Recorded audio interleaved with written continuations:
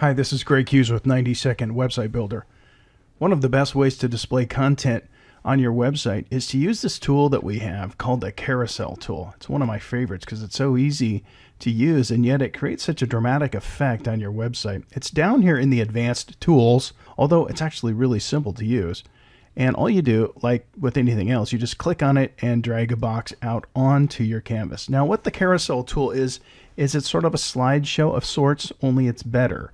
A slideshow usually just lets you use images or photographs and transition those, but a carousel is a little bit more than that. You can use more than just images. A carousel is sort of a slideshow, but with images, text, video, links, just about anything you can imagine. Even jQuery objects can fit inside the Carousel tool. You can also make the carousel be any size you want. You can have a tiny little one or a really big one that fills your page, and there are a lot of attributes to the carousel. So let me show you really quick how this works. I'm just going to drag some objects into this carousel. I'm started off with, by default, a 4-page carousel. You can tell because there are 4 little dots here. Each of these dots opens up a page. Now, by a page, I basically mean a slide or a content area. So right now this is page 1, this is page 2, etc. Let me put something on page 1 of the carousel. I'm just going to grab some images that I have off screen here. Let me go find one really quick. Here we go. So I'm going to drag this into the carousel. Now you'll notice that when I do, there's a blue highlight. That's really important. This object is not inside the carousel until I see that highlight. So you want to make sure you see that. Let me go grab something else like some text, just so you can see we can put anything in here. Okay, there we go. So there's some text. So page 1 has image and text. Let's go to page 2. You'll see it's blank. Let's put some stuff here. Maybe some social media icons just for fun. And on page 3, we can put something else. Let's put a big photograph. There we go. I can adjust the carousel size if I want, like this. And there we go. We've got another one here. Let's add something else. What can we find? Let's just put some text here in the last one here just to fill it up. Okay. And maybe a little image. I got an image down here we can use just for the demonstration purposes. So here's our carousel, our 4-page carousel. Now we can set the attributes of this, as you would imagine, by double-clicking on the carousel. I want to make sure I'm double-clicking on the carousel and not one of the objects inside the carousel. If I double-click here, I'll get the image properties, but I want the carousel property, so I'm going to double click out here and bring up the carousel properties. Now, there are a lot of things we can do here. Again, there are 4 pages by default. We can change that. We can put as many as 25 pages if we want to. Watch, when I click OK, you'll see there's 25 little buttons here because there's a button for every page. Now, of course, we're not going to use 25 pages. We only have 4. I can also set the pause time. This is milliseconds, so that means there's 3 seconds between each slide change. There's a pause of 3. I can also decide which page I want it to start on. It doesn't have to start on page 1. We can change this. If I had 25 pages, this would pull down to 25 options here. The duration of the animation or the transition, I can even affect that. It's about a half a second. Which direction the slides go. Now this is kind of important. So in forward mode, it just means that the slides would go all the way forward, and then when they're done, it would rewind and go back. In fact, let me show you what that looks like. Since we only have 4 slides, let me hit F5 to preview that. And you're going to see that we have a slide, and then 3 seconds is going to pass, and it changes to the next one. 3 seconds will pass, it'll change to the next one. Then we get to the last slide, and since we're in forward motion, it's going to rewind like this and go back to the first one. That's just one effect. Also, I can move from slide to slide without having to wait the 3 seconds. I can just click these buttons if I want to. Or I can even click these pages and jump to a different slide. Or back and forth any way we want to, like this. Okay. But that's just what forward motion does. I can actually set this to forward backwards. So when it gets to the last slide, it goes back at the same speed. Or I can do the one I like is forward circular, which means when it gets to the last slide, it just keeps going on through so that the next slide is really the first slide. And it's sort of an endless loop. Anyway, there's a lot of different modes you can set. And now, with the new version, there's actually even special effects. The slides don't have to actually slide. You can fade from one slide to the next, or you can do a drop or a puff. These are all kind of fun. I'll show you. Let's try one here. Let's do the fade. Click OK. I'm going to F5. Watch how the slides change with the fade effect. Rather than sliding, They just change like that. You can imagine the things you can do if you let your imagination run wild. Let's try it again. Let's try changing that to something like the rotate. That's quite dramatic. We're going to click OK. F5. And now when the slides change, there's going to be a rotation effect.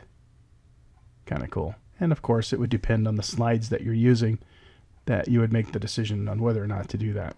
The point is, you have a lot of creative tools and a lot of creative decisions you can make just in the mode alone. The easing is just how the slide changes in a very subtle way, how it swings or how it eases in and out of the next slide. These are something you can experiment with. They're very subtle differences. You don't have to show the navigation buttons, by the way. That's these arrows here, the previous and the next arrow over here. You don't have to show those. You can disable that by clicking this. Or you can show them and show your own buttons. If you want to browse for an image that you want to use for a previous button, you can do that by clicking here. Same thing for the next button. Or you can decide where these buttons land in the carousel. If we change this to a different number, I'll change this one to 20 so you can see the difference. You can see this button over here came in, it's in 20 pixels. This one's in 4 pixels. So you have full control over where those buttons show, and even if they show, or if you want to use your own. The same is true for the pagination. That's what this is called down here. We don't have to show these little buttons. We can actually hide those. You could use the built-in ones, or you can use none. If we do this, there won't be any. However, you'll see there are some little boxes down here. These boxes are not seen by the end user. This is just in design mode. These have to be here so that you can switch from page to page as you're designing. So when we click on these, we can go to other pages. But when we press F5, you won't see anything there. That's actually invisible. This is what it looks like when we don't have any pagination. But of course, in design mode, we want to be able to get around. So let me double click on that and we'll enable that pagination again. We don't have to use the built-in images. We can use custom images that we would browse for from our computer. If you do use the built-in images, you can even control that, what color those dots are, if they have a border, what color it is. All of that stuff is completely adjustable, even the shape of those buttons.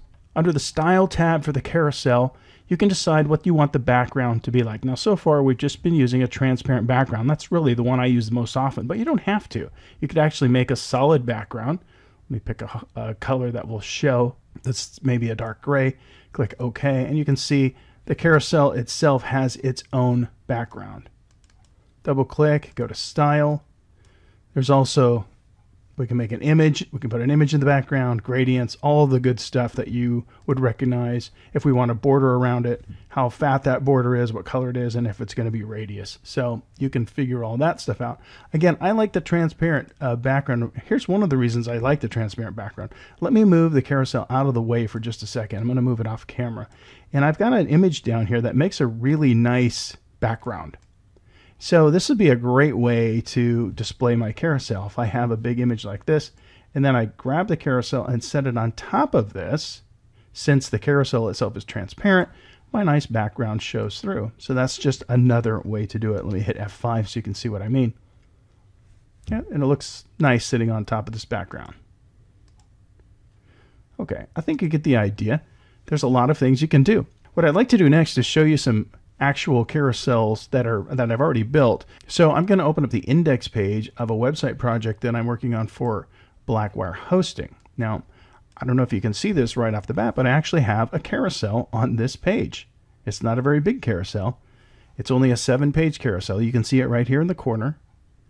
I'm using it with a transparent background and 7 pages. On each page, there's a feature explained in text and kind of an image representation of that feature. So if I click through here in design mode, you can see what I've done. And then on the 7th page, I've actually left it blank because I like the effect that that creates. Let me show you what that looks like when I preview this page. So here's my page. I got rid of the pagination. I also don't have the previous and next arrows. I want these slides to just change on their own. And so I just let the slideshow do what it does, or the carousel do what it does. It looks like it's up against the wall there in the server room, and I kind of like that effect. And like I said, when it gets to the last slide, there's sort of a pause, and then it comes back around to the first slide. So I've got that on the forward circular mode for it to do that. That's just one way to use a carousel. I think it's a good way to use it in sort of a streamlined format for this particular web page. Now let me show you another project. I'm actually going to open up a different 90-second website builder website I'm working on. Let me save that. And I'll show you another use of the carousel tool. Here's the 90-second website builder website, in fact. And I use the carousel tool quite a lot. In fact, on this page, you can see I've got 23 pages in this particular carousel. This is just simply a display of some of the websites that are built by some of our customers. And I think it's just a great way to show off their handiwork. So I'll show you this by clicking F5. Let me scroll down so you can see.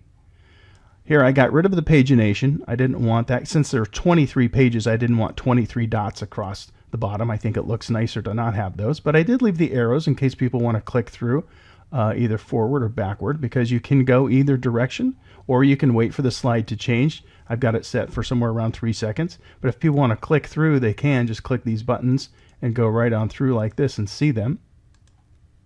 Or if they prefer, they can even click the back button if you want to. You can go like this. But anyway, it's a great way to display this particular kind of content. All these are just thumbnail images, screenshots of some of the websites people have created with 90-second website builder. And it's just a great way to demonstrate that on our website.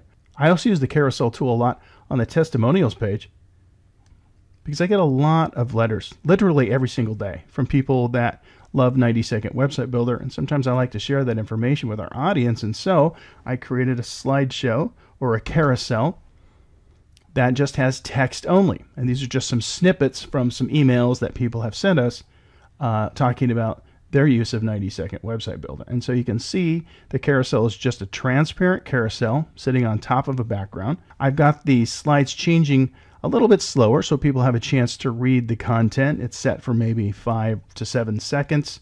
And you can click through just like you could with the other ones. So that's kind of a good example of how to use carousel.